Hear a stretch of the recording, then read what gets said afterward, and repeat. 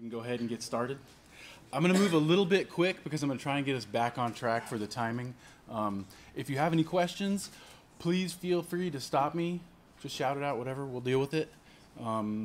This is an introductory level class, right? So if you already do any kind of mobile reverse engineering, you're going to be a little bit bored, so just deal with it.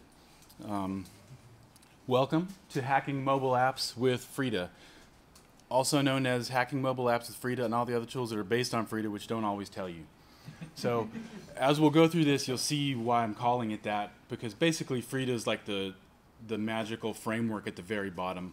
It is not turtles all the way down. Frida is what makes the magic happen.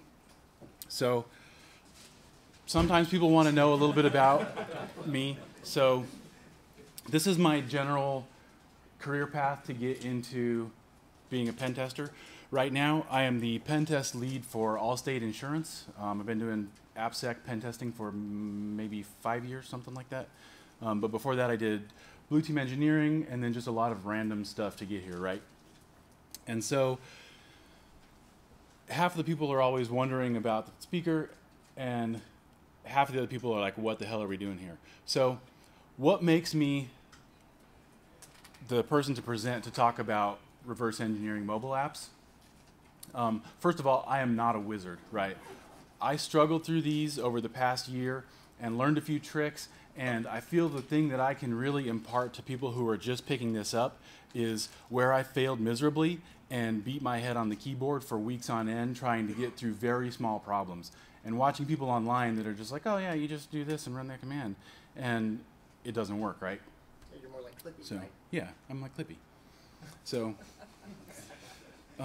now everybody else is thinking, that's great, what are we doing here? So everybody generally gets into mobile app hacking through the same sort of path, right? People always start with traffic analysis. The first thing you want to do is hook it up to Burp Suite. That's the only proxy that we accept around here. So the apps, most of them, unless you're doing some really basic stuff, are going to make API calls out to the internet, right? They got to call home to do almost everything. And even the ones that are doing basic stuff are calling out for ads and malware and whatever else you run on your dirty phones. So this is where everybody really starts. You can get into modifying the API calls, changing parameters, basically the same thing as you would with like a normal web pen test with a mobile phone. A lot of the apps that we see are just web views anyway, so it's basically just a browser running on your phone, and they called it an app, right? The next natural place most people go is configuration analysis. But this is something that's done typically for professional pen testers and people who are trying to secure an app as much as possible. You're going to look for the checkboxes, the configuration, the build config, the secure data storage, things like that, all the Apple NSURL garbage. You're going to go through there and give a report to some developer. Maybe they'll do something, maybe they won't. So configuration analysis is pretty dry, and there's not much to do. There's a couple good tools I'll show later to speed that up, but that's not why we're here. If you're doing this professionally, the next place you naturally go is static analysis, right? If you work for a company that makes mobile apps, then you can get the source code that they wrote it with. If you don't, and you're just trying to learn this on your own at home with Clash of Clans, then you're going to be decompiling that and trying to find either the assembly, or maybe you're rich and you can get IDA Pro and get like the ARM decompiler. Anyone in here ever use IDA Pro? A little bit? It helps a lot. So typically for a professional pen tester, for people who are just learning, that's where most people stop. That's kind of the end, and you're just like, okay, I'm donezo. I can give my report to the dev team and move on to the next app on Monday, right? So everybody in this room knows that there's more to that, right? Like the apps are doing a lot that are not covered by these three things, and the real juicy vulnerabilities and the real juicy bug bounties are in modifying the behavior of the app itself. So this is where Frida comes in. Frida is a is a framework for what they call instrumentation of running code. And so it's a very complex, low-level kind of conglomeration of other projects that are put together so that you can actually talk to the running app in memory. And so we can do all kinds of stuff with it. The first one that everybody normally bumps their head against is SSL certificate pinning. This is something that is huge on both Android and iOS right now, and it is one of the best protections if you're on the blue development side against the first two kind of attack paths in mobile apps, right? So certificate pinning tells that app that I'm only ever going to use this specific certificate that I got on this for this server that I'm talking to for my API. So when you try to add the Burp Suite CA so that you can do your traffic analysis, it just ignores it. And you get in all these SSL errors in Burp Suite and you're not seeing the traffic. So if this is something that you've been stuck on now, Frida can definitely help with this, right? So there's a lot of other things that we can do in there. Changing methods and changing configuration items, trying to get AES keys, things like that out. All of this is possible. So how does it work? Frida has two primary modes of operation, and you kind of have to be aware of these when you're doing whatever task you're working on. Interceptor and Stalker. So Interceptor actually takes the live assembly code that's running in memory and puts in a trampoline. Who knows what an assembly trampoline is? So it will inject new assembly into memory to tell the program execution to go to a different path, right? So it's going to a new code location in memory that we can control, we can monitor, and we can do whatever we want with, essentially. So this is very noisy. It's when you have things like jailbreak detection and when you have things like game anti-cheat detection, Interceptor is easier to detect, right? It's also fun to watch. So the more stealthy version is Stalker, right? So what Stalker does is it takes a copy of the running assembly in memory, plops it over to a new section, and then it can follow the path and watch what it's doing sort of passively without affecting the live running application. So using this, you can watch the methods that are being called as the app executes. So you'll get printouts of what method just got called with what parameters and what the response was. And this is part of the reverse engineering process when you're just kind of trying to figure out what the heck is going on inside this stupid app because I want to get free cheats on Clash of Clans. So you need to find the names of the methods because you can't alter them until you know what it's called or you know where it's running in memory. So Stalker's a lot of fun to work with. It's a little bit more experimental, and it has problems because obviously live running assembly takes multiple directions, right? It's not just a straight path from beginning to end of the running app. So once you get to a junction point in the code, Stalker has to kind of stop, redo things, usually burst into flames, and you start all over. So it's a little bit experimental, but it's a lot of fun to play with. So to sum that up, we can do a lot. We can change almost any running feature of an app on Android or iOS. It takes a little bit of effort to get to that point because you have to do the RE and maybe do some static code analysis to find the names of methods, but you can do a lot. So to get to that point, it's a little bit of a bear to set up, especially if you're doing this for the first time on some mobile devices, right? So you've got to have a workstation, a laptop, and it requires Python. So they just upgraded to Python 3. However, many of the tools that are built on Frida are still using Python 2. So if you learn one thing in this talk, it's virtual environment, right? Virtual environment sets a sandbox aside with whatever name you give it so that when you install the dependencies for that tool, it's in the sandbox, and when you install the dependencies for a different tool, it's in a different sandbox. So they don't crosstalk, you won't have dependency problems, And when you do have problems and things blow up, you can blow away the sandbox and not have to uninstall Python and all the dependencies from your workstation. Once you get past that point, pip, the Frida command line tools are separate now, so you have to do it on 2 different projects, but it's just 5 minutes. Android Studio and Xcode are required depending on what mobile device you want to work with, right? So if you don't do a lot of mobile development, you just want to do hacking, these are interesting, right? Android Studio is much more friendly than Xcode, right? And Xcode command line tools is now a separate download that you have to go out to Apple's site to discover on your own. So you can target almost any, or you can run it from any platform through the magic of Python, and you can target binaries from any of these. So Frida's not just good for mobile. You can use it for x86, x64. There's now a MIPS port, like it's ARM, it's everywhere. Who can tell me what QNX is?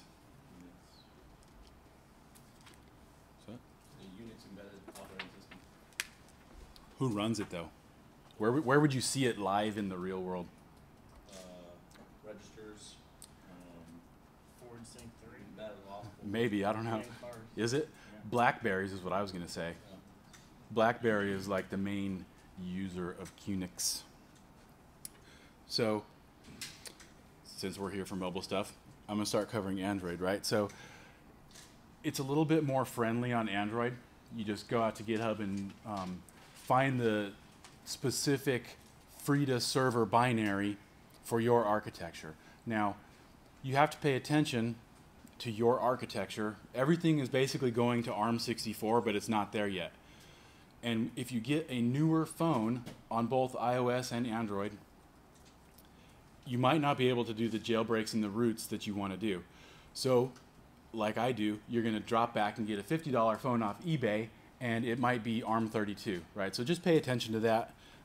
Once you get to that point, you can use ADB, which is the little utility that's installed with Android Studio, and it's like Android Debug Bridge, I think.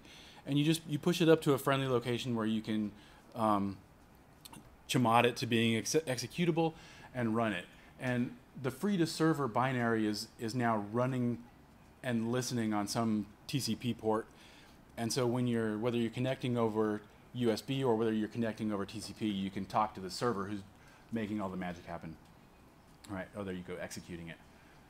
If you don't know Unix, the ampersand just means run it in the background so I don't have to watch the output. You're not going to get a ton of debug output even when things are blowing up just because of the nature of the way it runs. You can do like ADB logcat, and that will show you all the logs that are happening on the device, and it's a lot, so you just kind of have to go back and forth. On a jailbroken iPhone, most people are going to have Cydia, and so then you just install it through the Cydia. You have to add the package repository and go in and get the latest one. Now, because you're relying on someone else to upload the latest package to the Cydia repo, it can be a little bit delayed. Even just developing this talk over the span of 2 months, they went through 6 or 8 revisions of the Frida binary. So you have to wait a few days now. He's really fast, and I think it's mostly automated, but you might have to wait a day to get a new version. And I did run into problems where the version that I had was not running on my version of phone. If you're a little bit more advanced, you can just run it from straight apt on iOS, and you want to install the latest. So you can do this on non-jailbroken, non-rooted device as well. It is not a trivial task. If you've never done app compilation on mobile devices before, it's even worse to try and recompile somebody else's app. So with Apple, you have to have a developer account. So you can get a free developer account, or you can pay $99 for the professional version. With the free version, the caveat is the trusted profiles, the certificates that you're using for your recompiled app are only good for like 7 or 10 days. And so you're redoing that every 10 days. For me, the $99 was cheap enough that I could just avoid the hassle of having to, I do it a week later and nothing's running and I can't figure out why. And I'm like, oh, my stupid app certificate expired. So then you have to set up deployment profiles and do all the recompilation process. So it's not difficult. The first time you do it, it's time consuming and non-trivial, but it is possible. If you cannot get a jailbroken phone, which is tough right now, right? Like I have a jailbroken iPhone 6 running 11.3.1, which is very old now, but I waited with that version, that phone doing nothing for 3 or 4 months because I knew there was a jailbreak coming for that version. So I just shut it off and left it on my desk for 3 months and then prayed that it still worked when the jailbreak got there. And then, it's like wizardry, however they do that. Once you can recompile the app with the Frida gadget in it, then you're talking directly to the gadget inside of the app instead of the Frida server. And so it can still do the things that it needs to do, just a little bit more legwork on your part. So now you've got to the point where you've got this thing running on your mobile device and you've got this thing running on your laptop and you want to start doing stuff, right? We're all here to do stuff. So just some basic smoke tests to make sure things are set up and running properly. Just make sure your devices are present, right? And this will actually show you the UID of those devices, whatever is plugged in through USB. I always do it over USB. The TCP version is just not as stable. So you can see what devices are there, and if you have more than one hooked up, then you just have to add that UID on all the commands you use from the command line. But then it'll show you the running processes on the system through Frida PS. U is for USB, so you're going to see that on everything. And then Frida Trace will show you that app running right now in memory and everything it's doing. So when you put that asterisk in there, that's saying show me all of the methods that are getting called internal to this app. So it shows you not just the public exports, but it shows you absolutely everything. And it's just the waterfall of text on the screen. And when you hit Control-C, it takes 8 minutes to stop. So you can actually start using other internal methods that are common for the file system operations. So if you're trying to look for it opening certificates or private keys or anything on the file system, any kind of thing that might be in the secure storage that you want to be able to get access to, you can use open. Send and receive is for network transmissions, and you can actually change one of the examples is you can change the transmissions prior to HTTPS encryption. So if you can't do your certificate pinning and you want to modify the behavior, you can do it pre-encryption and kind of get the same effect. It's not nearly as easy as just watching it go through burp and modifying parameters in there, but you can do it. So at this point in most reverse engineering talks, this is where we get to, right? It's extremely difficult in an hour to give a full reverse engineering course, okay? So we're kind of at step 1.1 right now, right? So I'm going to try to show some less basic operations that can just get you started. We unfortunately don't have a lot of time for real demos, but we'll see where we get. So this is the second most important thing to take note of in this talk, the no pause.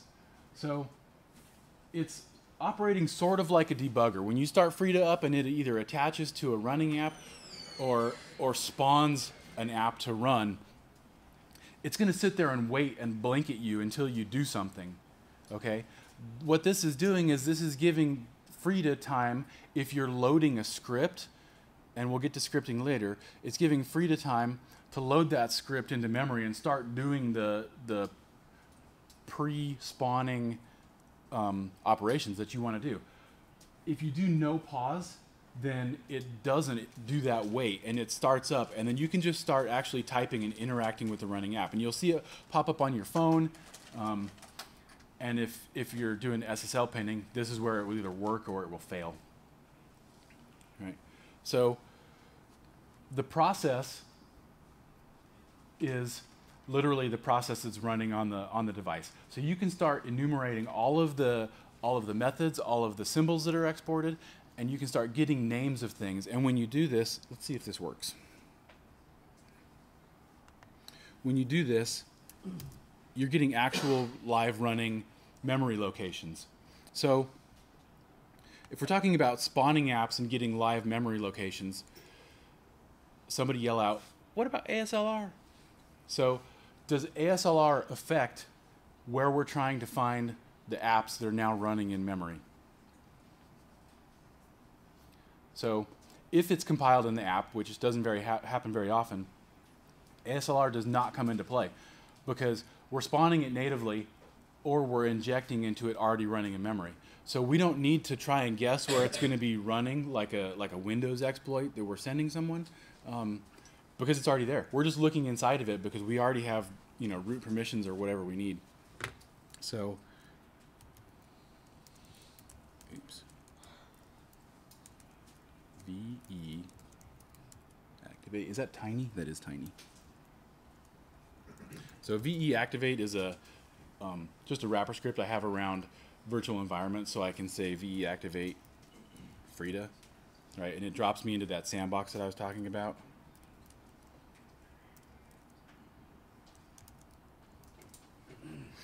Yeah, that's not going to work. Let's go back over here. So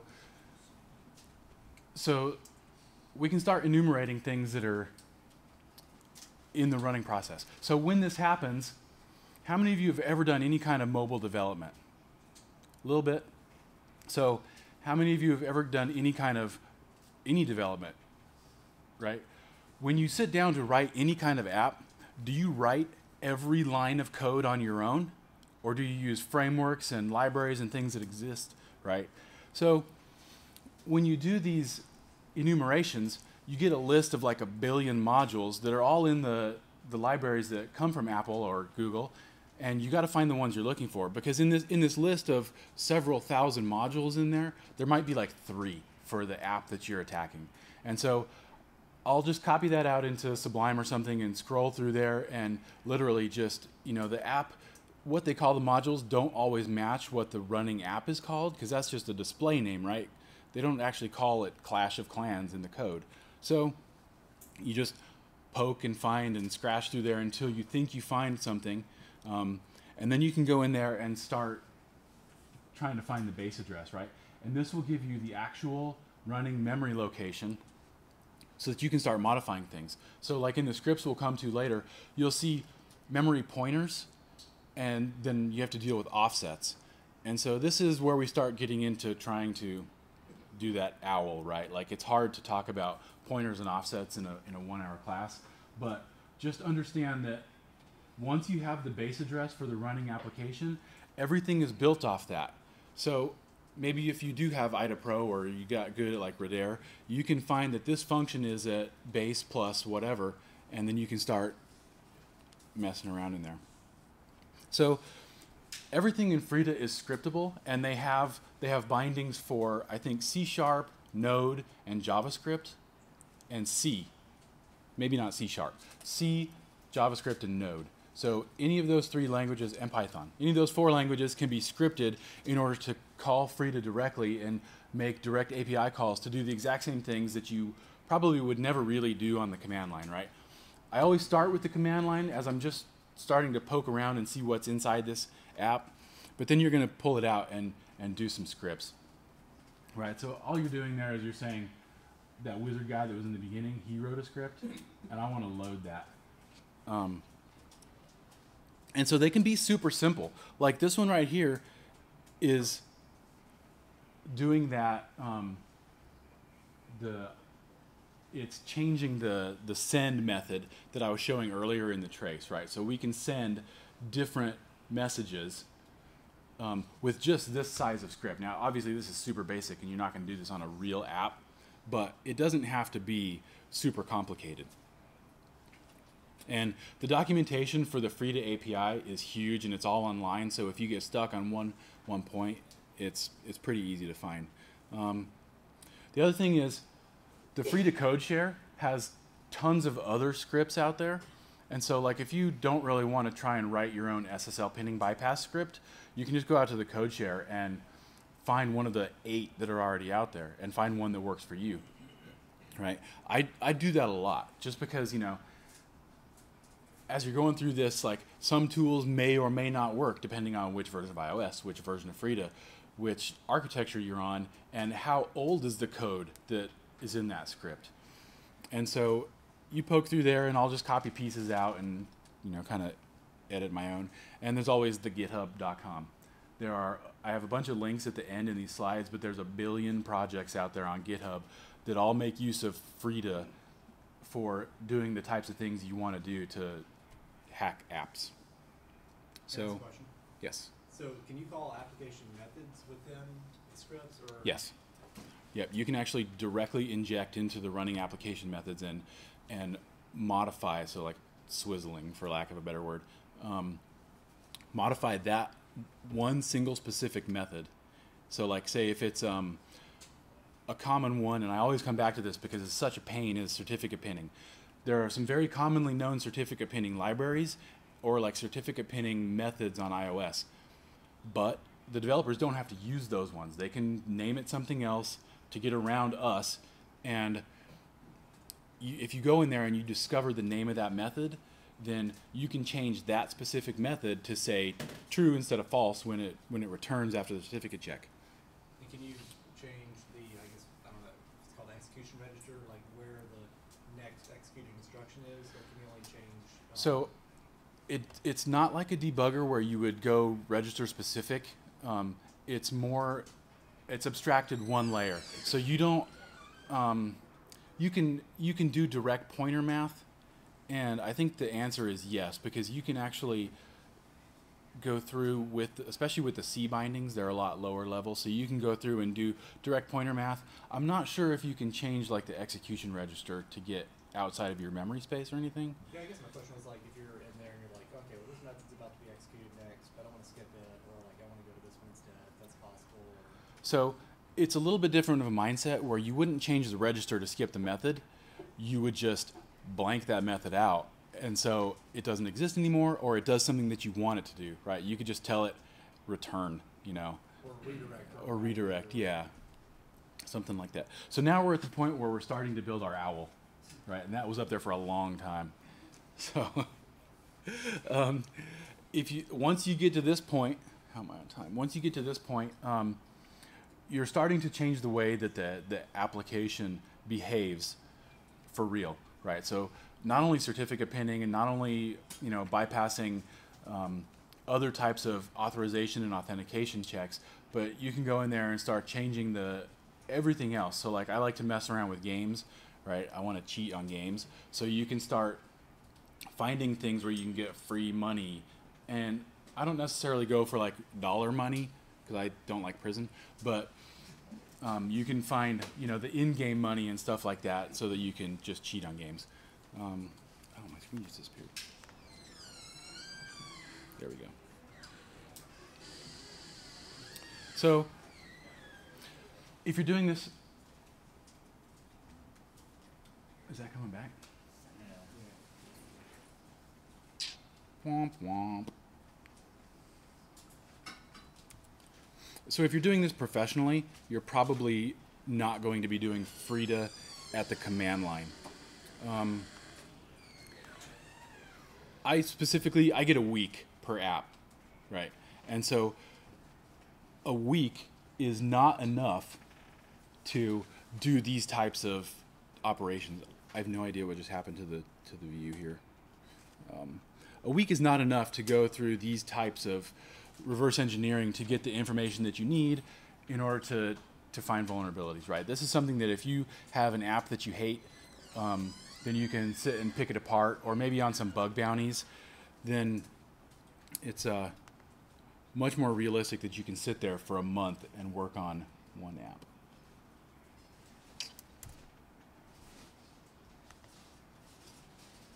This totally just blew up.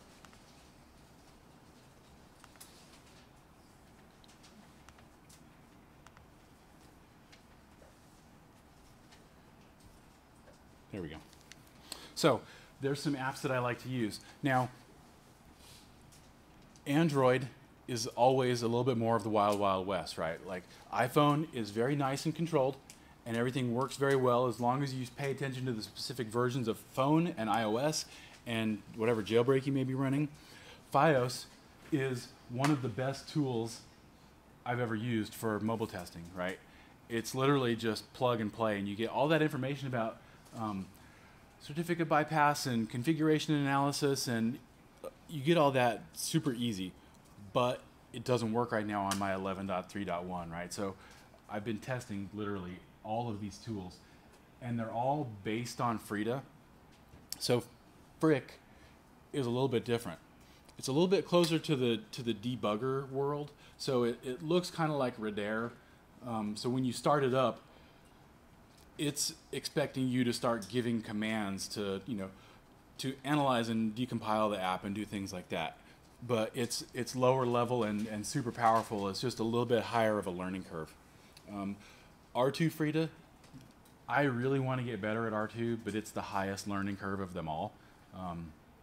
But so there's a Frida module, so if you're good with Redair, then you can just get in and use the R2 Frida module to talk directly to the phones. Objection is another good one, and Objection is the one I probably use the most these days because they stay most up to date because it's an actual company. It's put out by SensePost, so they actually have people who get paid to keep this stuff working because they use it internally, I guess. So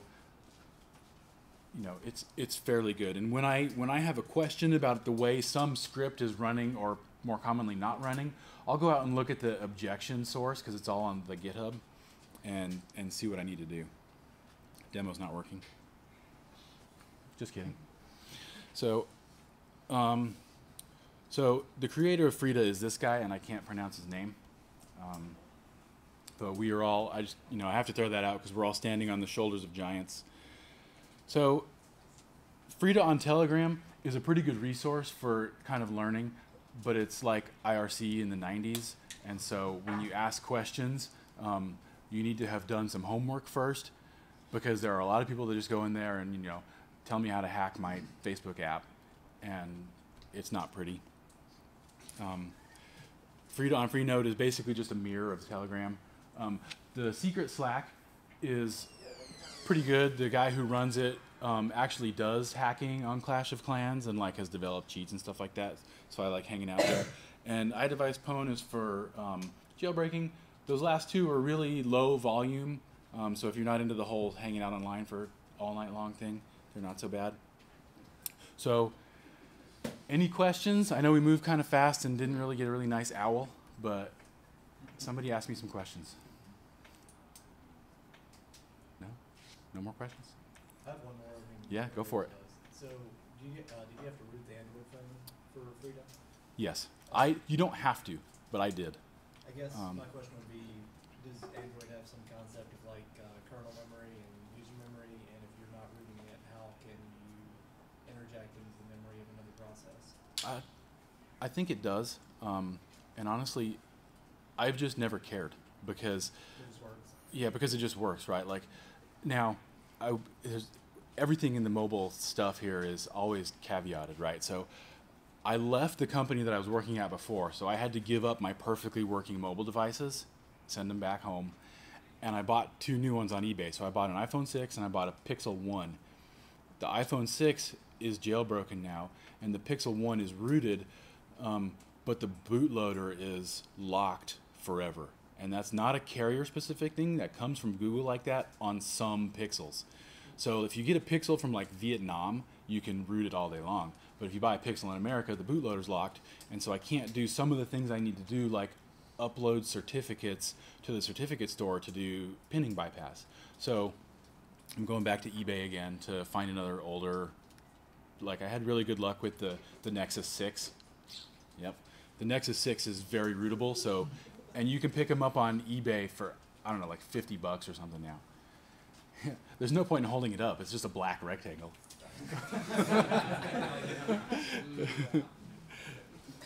So, any other questions about anything? Getting set up? Hacking the apps? No? All right, well, thanks everybody. Sorry I didn't have a good working demo, but such is life.